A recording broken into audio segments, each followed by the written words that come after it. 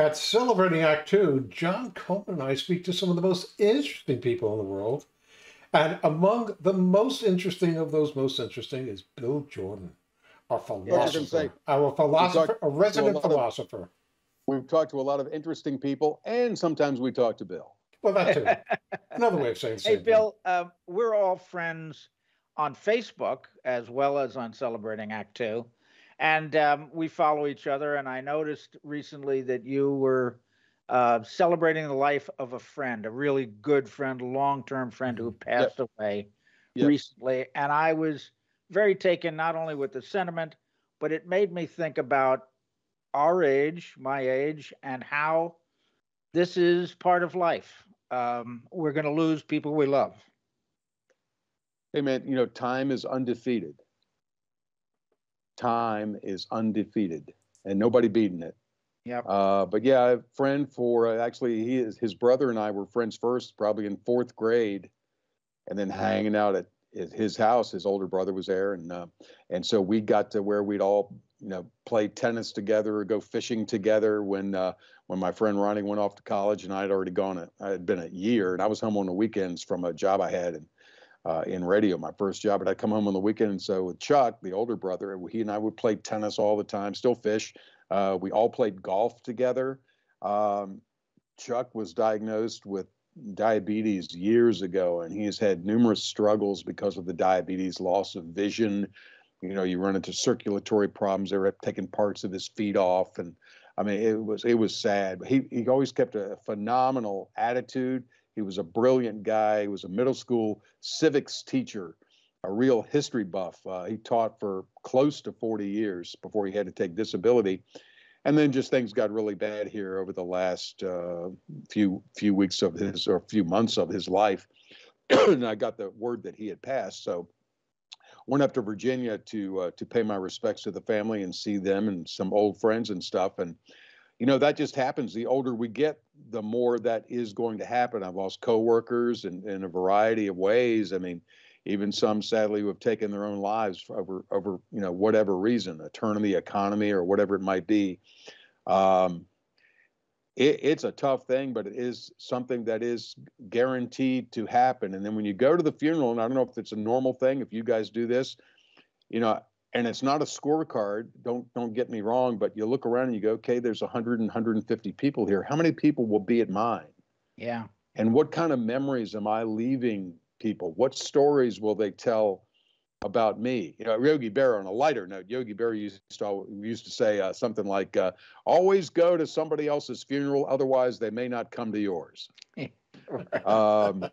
So anyway, the celebration of life, there was a lot of laughter. There was just a lot of laughter and just great stories. But I drove back from Virginia, and it takes me about 3.5 hours. The first hour and a half, it was unlike me. I just drove in silence, no music, no talk radio, just silence, and just let my memories play, and thankful that I have them, and thankful that he was a great friend.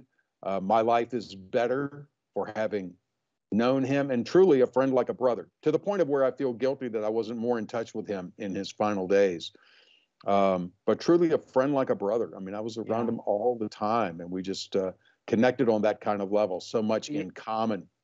You touched a base with me. It's tough to keep in touch sometimes. It doesn't mean you don't love them. Right. Doesn't mean you're not thinking of them. Right. You just, for some reason, we just don't always keep in touch. Right. And it's a shame, but it happens. And the wonderful thing, Bill, is that you celebrated his life, the best memories you shared together. That's what life is about. Yep.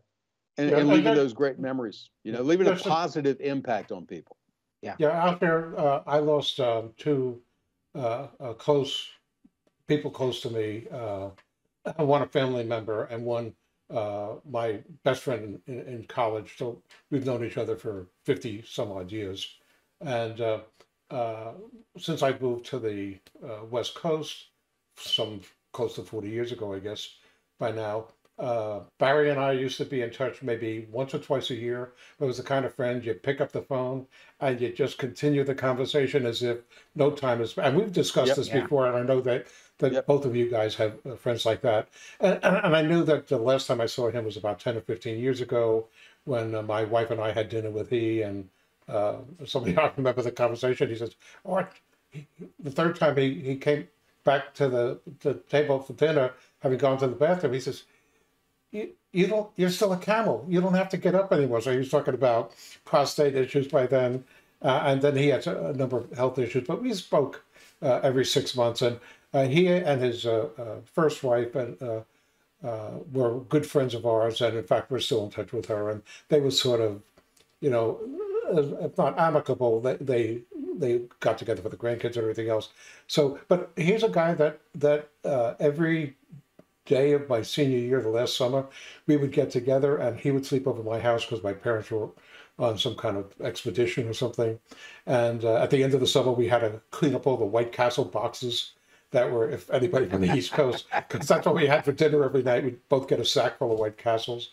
And then, Barry was, it was sad, but he was ill in his last few years. So it was somewhat of a blessing. But also, and as John particularly knows, I have a cousin who I knew for longer than Barry, who is a neighbor in the last 15, 20 years. And we grew up in the same house. My family owned a house and they rented the second floor. And so we grew up in the same house. So we were almost like brothers. And for the last 20 years, we used to get together every Saturday morning, just about, literally for 20 years, to play backgammon.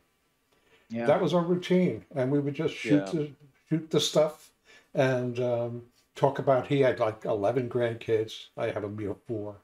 But yeah, we was always talking about things in our lives. So it was really fun. But my philosophy, though, unlike yours, is I'm not Yogi Berra. I plan on only having family members and grandkids available because I have a sister planning my 100th birthday party. It's a ways off. But I plan on being at everybody else's. Okay, and only immediate family will miss me because I won't count anybody else. So that's my plan. Yogi Berra, don't worry about it. Right. Well, I'd like to share a piece with you. I used to actually read this when I was on the air. And this has really brought me a lot of comfort. And I've posted this on anniversary of my mom's death or my dad's death. There are times that I miss my dad, crushingly so. Give me 1 second. I'm fighting a cold here, gentlemen. It's a hazard.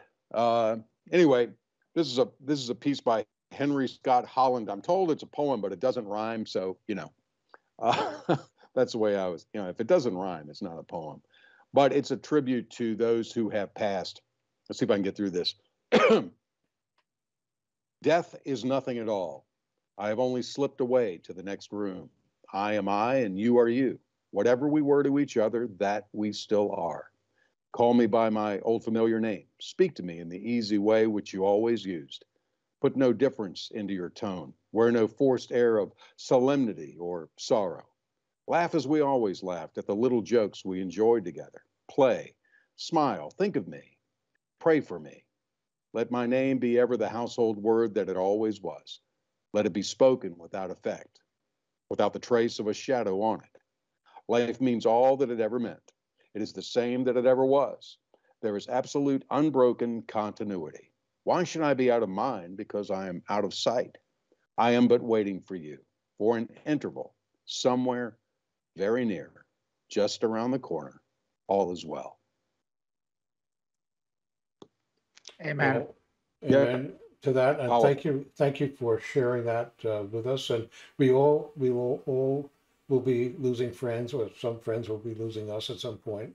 And like you say, it's a part of life, but it's a sad, but yet reaffirming that we had these wonderful relationships. So thank you for sharing that with us. Yep, absolutely, guys. Thanks for having me back.